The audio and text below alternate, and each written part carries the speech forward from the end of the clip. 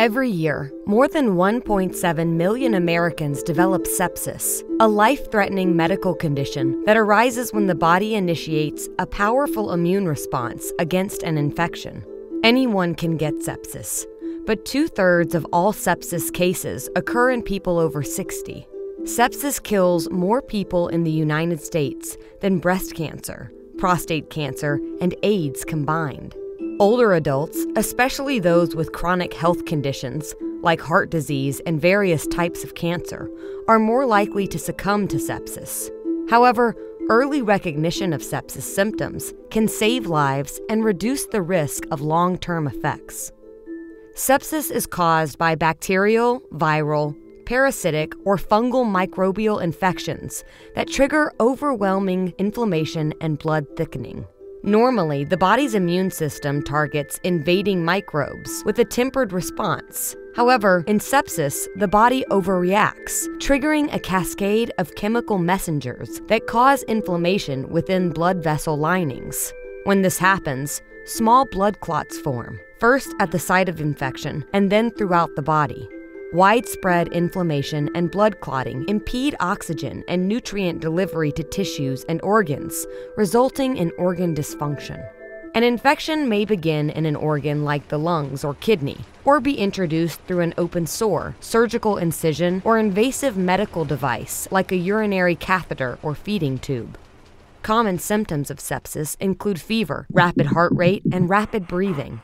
The organ affected by the infection often dictates the other signs and symptoms of sepsis. For example, if the lung is the primary site of infection, as in pneumonia, the person may experience fever coupled with shortness of breath, painful coughing, and discolored mucus. Not all infections develop into sepsis. However, progression from a localized infection to full-blown sepsis can occur within hours. Therefore, it is important to swiftly recognize the signs and symptoms of an infection that's out of control. When an older person becomes septic, fever may be absent. In fact, the opposite can occur with the development of a cold, clammy skin temperature known as hypothermia. Older patients are also more likely to exhibit sudden mental confusion or delirium as a major part of their presenting signs, along with fatigue, malaise, weakness, sudden shortness of breath, poor appetite, chills, dizziness, and low blood pressure. When these symptoms occur, coupled with an infection, it is time to seek immediate medical attention. Older adults may be resistant to urgent medical care, but timely medical treatment is imperative to increase survival, since for every hour delay in appropriate treatment, the risk of death increases by up to 8%. Sepsis becomes more dangerous with age, and treatment is more likely to involve hospitalization and admission to the intensive care unit, or ICU. 70% of sepsis hospitalizations are in adults 60 years and older.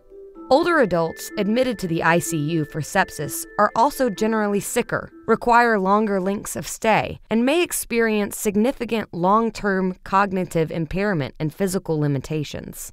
Among older adults who do survive sepsis, 76% are more likely to be discharged to a skilled nursing facility, unable to return home. To limit sepsis-causing infections, seniors, their loved ones, and caregivers should receive flu and pneumonia vaccinations and practice good hand washing and good personal hygiene. Wound dressing and nursing care should use sterile techniques whenever feasible.